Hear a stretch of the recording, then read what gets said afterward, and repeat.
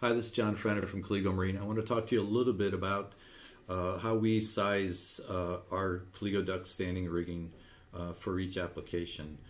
There's four main parameters that we look at. Number one is stretch, number two is constructional elongation, number three is strength, and number four is creep. Now I want to talk a little bit about this here, but I have subsequent videos talking over each of those subjects about how we do what we do and how we're successful at it. Now, what's important here is this is a new material. It's innovative, it's lightweight, it's super strong. There's some great things about it. There's some limitations about it, and since it's a new material, the most important thing is you've got to understand the parameters of it before you apply it to an application. Like standing rigging on a sailboat. It's not steel, it needs to be sized a little bit differently. So that's the number one item that we size it for, is stretch. And to be honest, that's what you're worried about when you're sizing standing rigging. That's the main thing you're worried about, because you don't want your mast to move. Yeah, you don't want it to break, but within that parameter, you don't want it to stretch either. You don't want the mast to move. That's going to cause you issues if the mast moves. So we size it based on stretch, and what I'm talking about is elastic stretch. That's like rubber band stretch. It moves, it stretches out, and then it comes back to its original position. That's elastic stretch. And that, again, that's the number one thing we size it for. The second thing is constructional elongation, because this is a braided line. So braided lines, the strands aren't aligned with the load, so those strands want to align themselves with load. That translates into length, adding length to a piece of rope. So you've got to be concerned about that, and there's a video on how we go about that. And it's no small thing. It's probably the number one challenge with using a braided line for this stuff. Number three is strength. We always take a look at strength.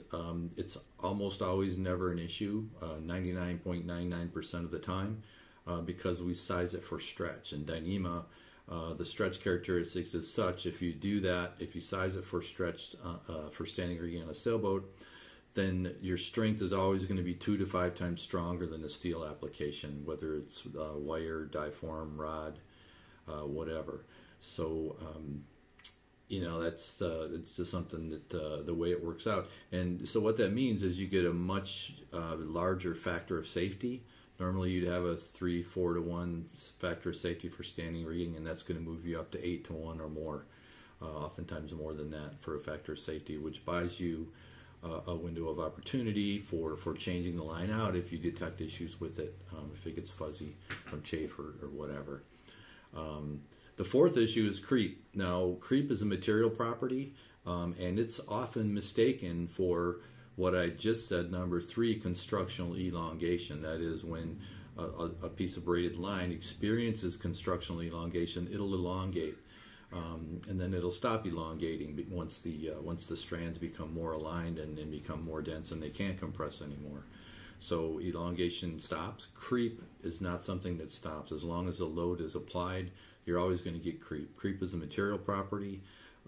It's cross-sectional area dependent, which means you can size the line for creep. You know, so there's some applications that we do that on. For instance, like diamond stays on a rotating mast, high pretension, which is what we always use for sizing creep, because that's what the material sees most of the time. Most sailboats, 80, 85, 90, 95, even more than that percentage of the time, it's going to see just the pretension that's put on that. So we have creep equations, so we do size for that. To be honest, most of the time it's not a big deal if it's sized correctly for stretch in the first place. You know, so those are basically the four parameters that we look at when sizing our Colligo Dux Standing Rigging. Look for some more specific videos on those four topics on our channel. Thanks.